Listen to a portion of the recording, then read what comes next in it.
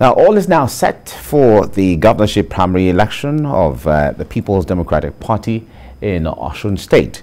There is enough security personnel within and outside the Osogbo Sports Stadium, which is the venue of the exercise, to ensure a hitch-free process. The State Commissioner of Police, Olawale Olokode, is also on the ground.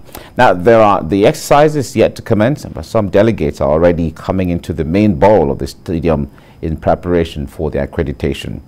With the withdrawal from the race by 4 other governorship aspirants, only Senator Ademola Adeleke and Dotun Babayemi will now slug it out. Meanwhile, parallel Congress is about all taking place at the Work-Diff Center in Osogbo. Meanwhile, the State Commissioner of Police, Olawale Olokode, has promised to ensure no one foments trouble at both venues of the Congresses.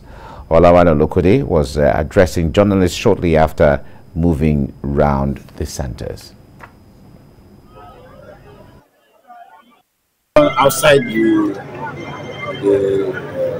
stadium was also rectified, was modified because there are some few things that needed to be done, and I ensured that necessary deployment there was done. So right now at the stadium, everything is fine, and if there is going to be any disturbance at all, with the position of my men there, we shall be able to take care of the situation.